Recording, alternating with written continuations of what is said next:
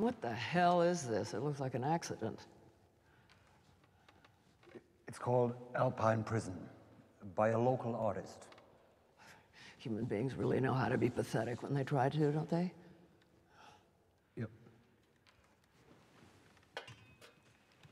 Brenda! What a fabulous, marvelous prize! Hi, Mick.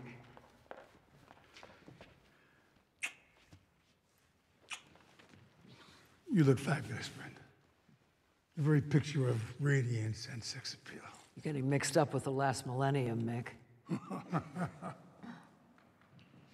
What? You just couldn't wait any longer? We just finished the latest version, you know. We were having trouble with the last scene.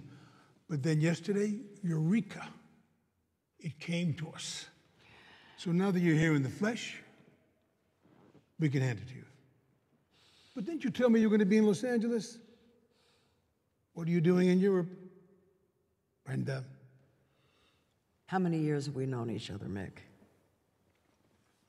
Jesus, put me on the spot. Let me count. 53 years. How many films have we done together? 9, 10. 11. So after 53 years of friendship and 11 films together, you don't think I'm going to start to bullshit you now, do you? You, of all people? No, I don't. I wouldn't deserve that. That's right. You don't deserve it. You deserve me to call a spade, which is why I dragged my ass here from LA to talk to you in person. Look, Brenda, if it's about scene 21, where you're described as ugly, feeble, a pale shadow of your former beauty, please realize that's just poetic license. I want you to be extraordinary. You still preserve intact. You have to. That mystery, that allure you had when you first became a diva. Stop licking my ass. Mick, it just breaks my balls even more. Especially given what I've come to tell you. Why? What have you come to tell me?